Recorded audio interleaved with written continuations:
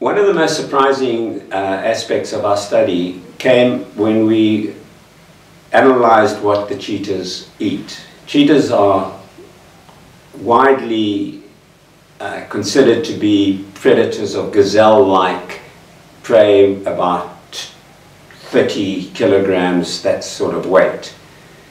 For Kalahari cheetahs, for the females, the most important prey is a small antelope called a steenbok, which weighs about 12 kilograms.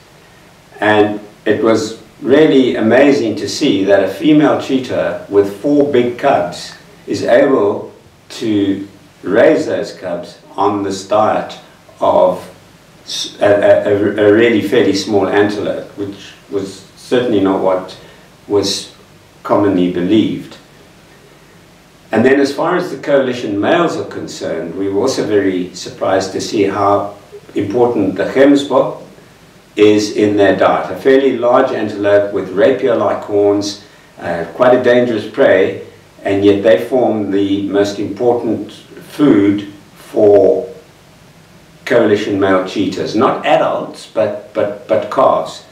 But sometimes quite large calves that are certainly, one would imagine, are very formidable prey.